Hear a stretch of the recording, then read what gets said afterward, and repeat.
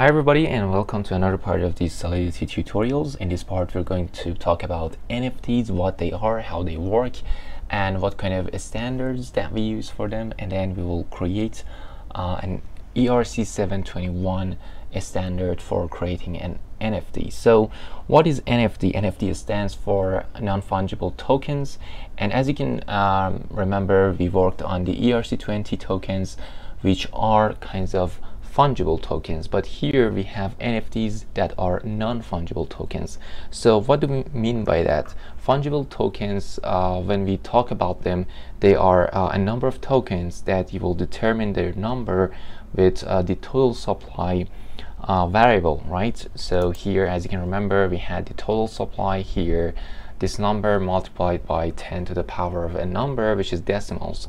But when we're talking about NFTs, there's just one token determined for some specific piece of art or anything that you want to make it an NFT, right? So this is unique, and because of its uniqueness, you want to mint a kind of token that holds the value of that specific piece of art or anything you want to make it an NFT.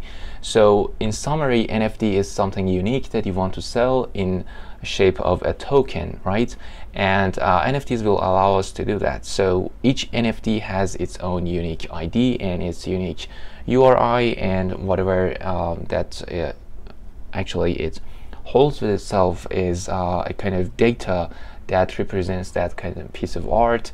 And then in that way, the artist or any person in the world that holds something unique that he or she wants to sell, then they will be able to use the NFT technology in order to sell it easily.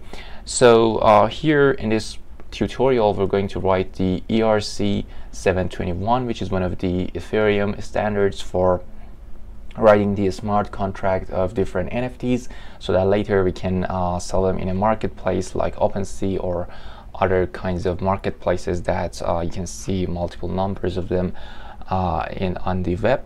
So here we will only focus on the smart contracts of NFTs, but notice that the whole topic of NFT is such a big topic, and you need to work on different parts of it. So when we get to the deployment of the smart contract using different frameworks, then there are some of the topics that we need to talk about, like interplanetary file system or IPFS, which is a decentralized kind of a data system or file system that you store the image or whatever you want to make it an NFT in there, so that then you can just sell the sell that piece of art to the person who is going to buy it, right? So here the only point of focus is on ERC 721. Notice that there are other standards for NFTs such as 1155.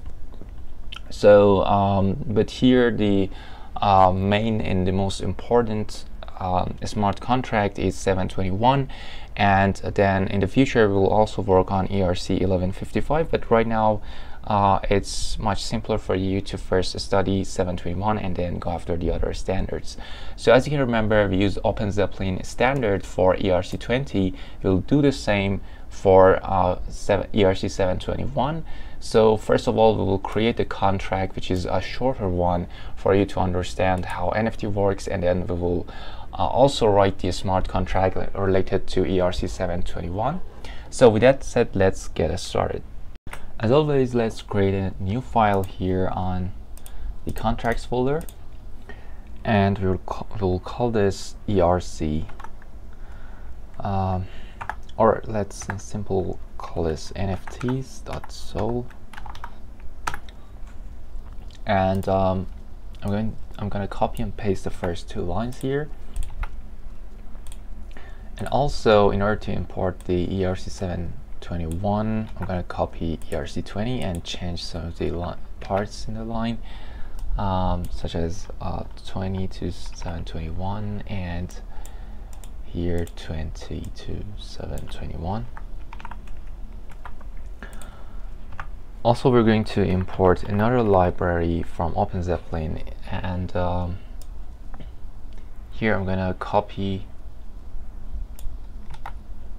these parts, and then utils. So it's the counters library, and so counters.sol.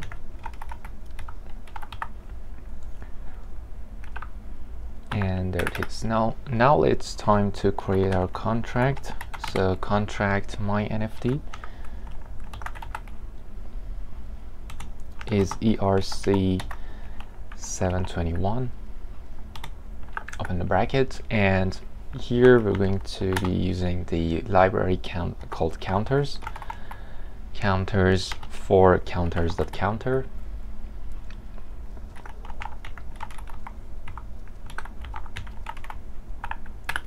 And then counters.counter,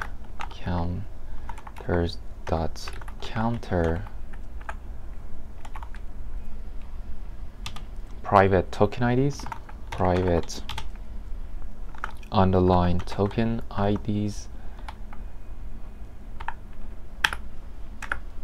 and then we've got a mapping for our smart contract. So uint256 and to the string. So this mapping about the token URI, so private token URIs, and the token URIs contain some metadata about the NFT token. So there it is. So it's a kind of a mapping from the token ID, which is a number, to string, which is the token URI.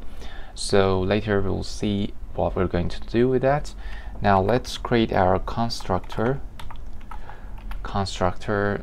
parentheses and then ERC721.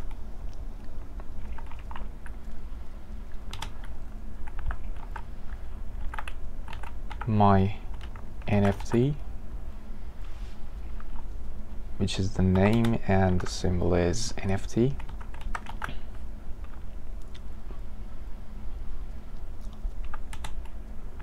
There we go. And then let's write our function here, function createNFT. So address recipient gets the address recipient, and string memory token URI. So token URI URIs, there we go. So no, actually it's token URI, and so public returns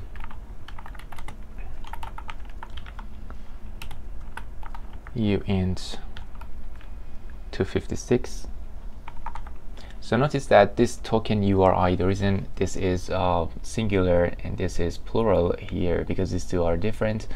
This token URI is what you give from the user, and this token URIs is for our mapping from the token IDs to the token URIs.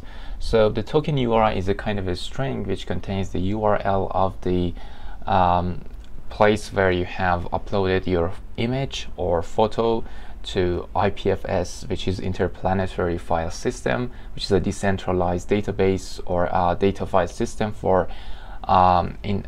actually saving your data, such as image or anything you want to NFT. So then it contains some other data such as the name and the symbol of that token, and then the user will get that token URI, enters it, and then creates the NFTs. So it will then return the token ID. So that's why we have returns uint 256. Now let's open the brackets, and here we're ready to write our contract. So token IDs dot increment,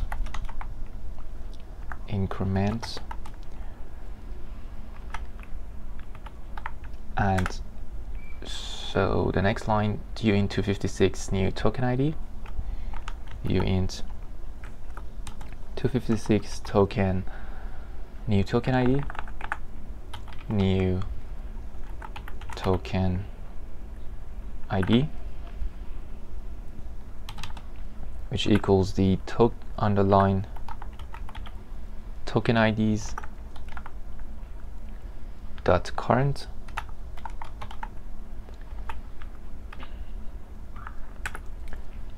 and here underline mint recipient and new token ID, recipient and the new token ID,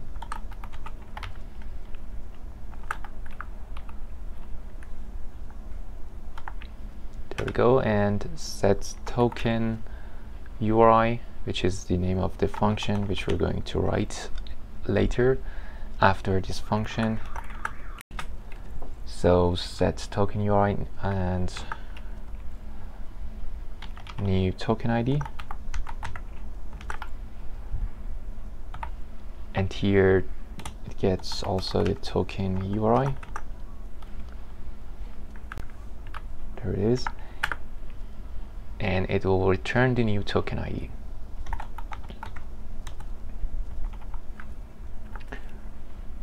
There we go, and then we'll write the function related to function sets new token URI.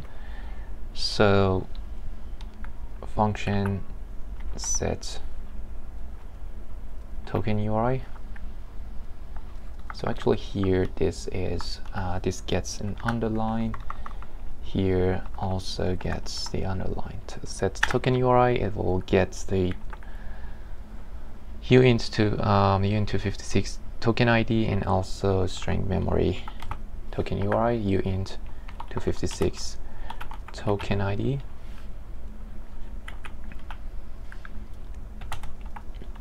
And string memory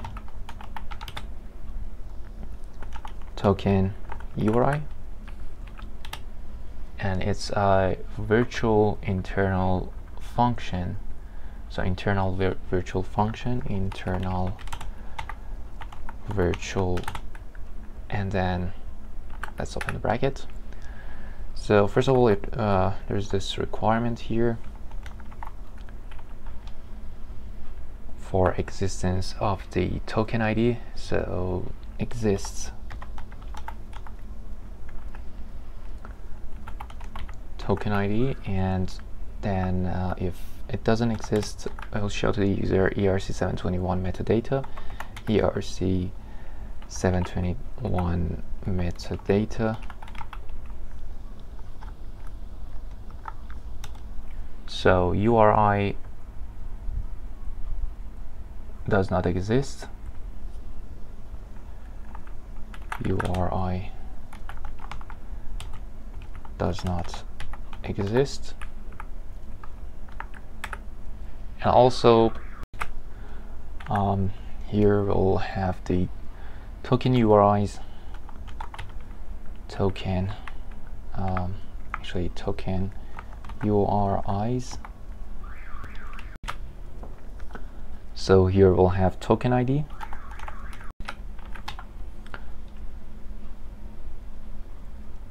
and that's it. So let's save this and see what are the existing bugs here. So actually this doesn't finish here. Token equals to token URI. So token URI. So now let's save this and see what the problems are.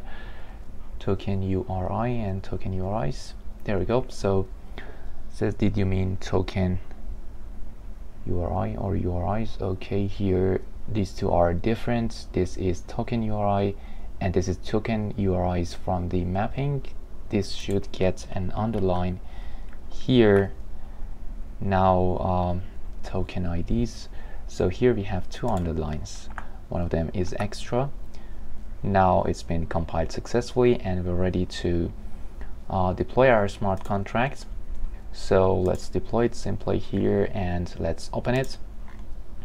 As you can see, it has a bit of similarity to the ERC20 functions and variables, but here it's there are a bit more number of functions, which we are going to explain in the future tutorials when we want to consider writing the ERC 721. Notice that the first step here is to create the NFT, and the variables it gets is the recipient address, which is the address who is the first person or the artist who will own the actually token of the NFT.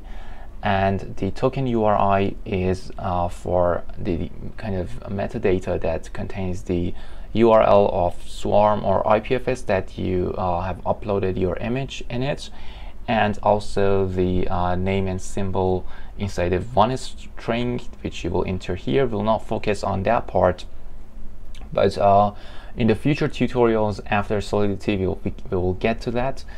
So if you are in a hurry to get this kind of data, you can just Google for it. This is not a very hard task. You can get the token URI and enter it here, and then you click on the transaction, and afterward you will be able to create the token. So then you can you'll have approved just the same as ERC20, and also other functions such as save transfer from, which is the same as transfer from. So this is another save transfer from with the data, and also here we have set approval for all, which is nearly the same as the approval, and also transfer from, right? So we'll see what all of these functions are and what are the differences between each of them. You can check the balance by entering the address of the owner, and also check the get approved and is approved for all, and other different kinds of data. So here, because we haven't created the NFTs, the NFT, we cannot get the data, but later, once we learn how to actually upload the image and get the URI for the NFT, we'll be able to do that. So here the whole point of this tutorial was to write the smart contract, which we have done right now successfully using the OpenZeppelin. And for the rest of the project, for testing it, you can refer to future tutorials where we will learn how to do that. But for now, we've managed to create the simplest smart contract of an NFT, and I hope you've enjoyed it, and till the next video, goodbye.